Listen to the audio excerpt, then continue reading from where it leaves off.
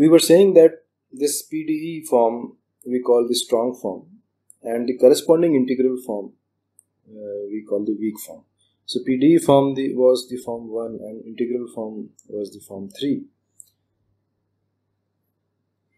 Also, we have not yet worked with the energy form, that we will do later.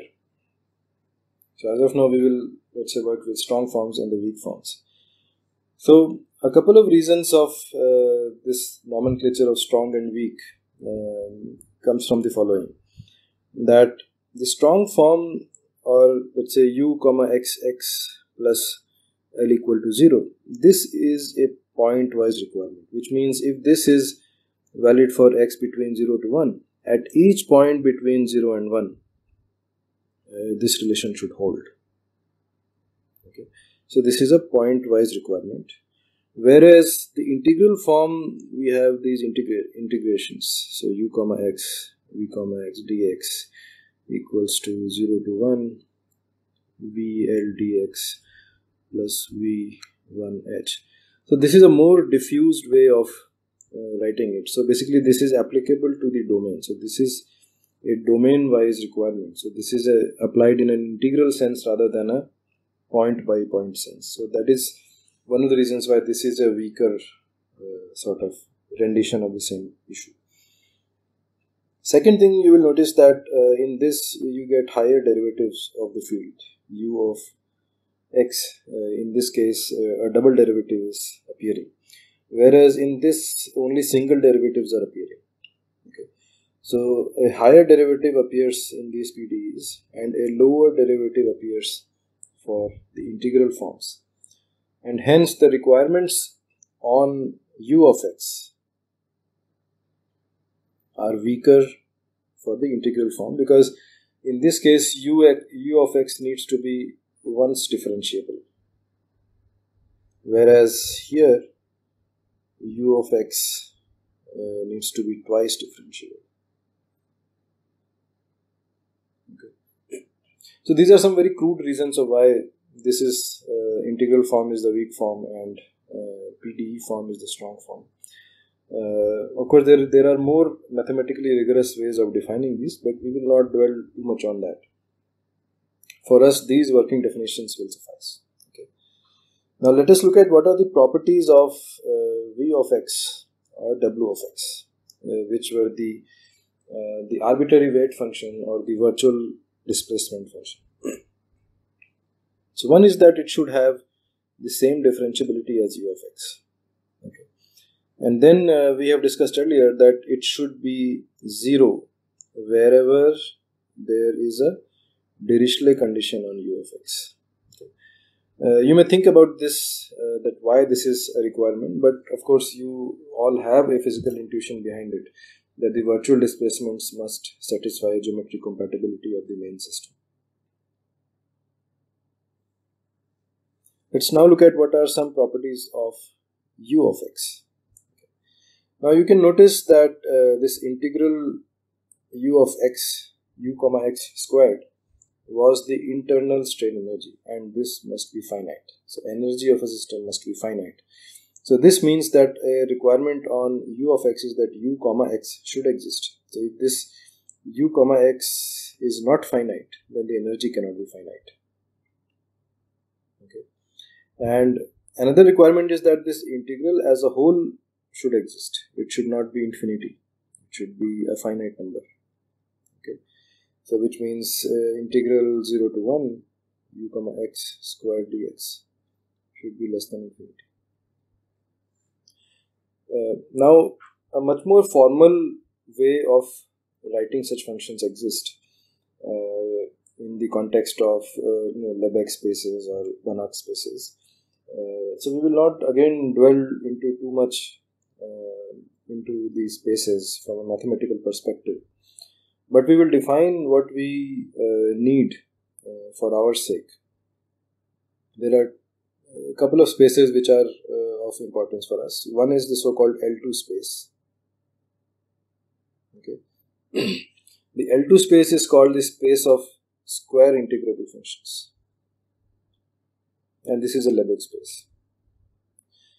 So if f of x is in L2, 0, 1, it implies that integral 0 to 1 f square dx, the square root of that is less than infinity.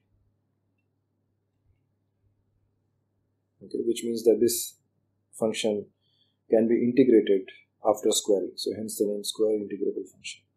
So we want u of x to lie in L2. Okay, because here u of x is being, u comma x is being integrated. So we want u comma x there. And we also want u to be in L2. So if the function u doesn't behave properly, only its derivative behaving properly will also be a problem.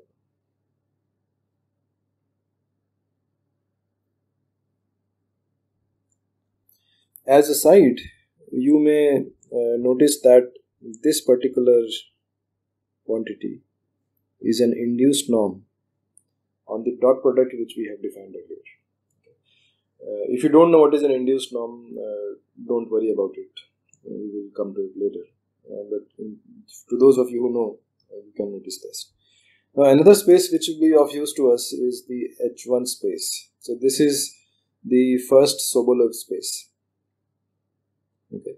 And the idea here is that if u is in H1, it implies that this plus this is less than infinity. Okay. So basically, in loose terms, one may say that if u and u comma x both are in L2 space, u will be in H1 space. And we want u and v both to remain in H1 space for the bar problem. Okay. If the problem changes, these definitions may change. Another note on the side is that from a rigorous mathematical perspective, this derivative which appears here is not the regular derivative. It is something called a weak derivative. Okay. And this is one more reason why the integral form is called the weak form. In fact, this is the real reason, that the derivatives appearing in the integrands are weak derivatives, and these are not the regular derivatives. And again, we will not dwell on what is a weak derivative. We will just make a note that this is a weak derivative, and we will proceed from there. Next, there is a note on boundary conditions. In the strong form, we had three things which were defined: the main PDE, Neumann boundary condition, and Dirichlet boundary condition. In the weak form, we have two things which are defined. One is this integral form, which was a combination, which came after a combination of the strong form plus the Neumann condition. And then there is this Dirichlet condition, which goes as it is. Okay, so basically we want to find out functions u of x which satisfy this form, subject to the constraint that u of 0 is equal to 0. Okay. And another thing which you will notice is that this Neumann condition, which appeared in strong form, appears directly inside the weak form. Okay. And for this reason, the Neumann condition is in the FEM lingo is called the natural boundary condition.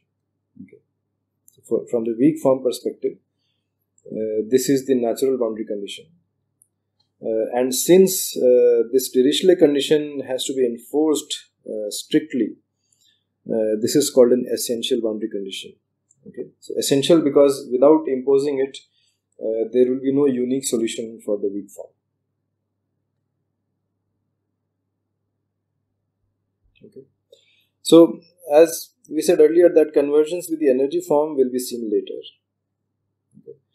And some of you would have realized that the problem we are solving of this bar problem, this is a Poisson equation.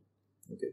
So you may recall learning about this particular equation, which we said was a Laplace equation.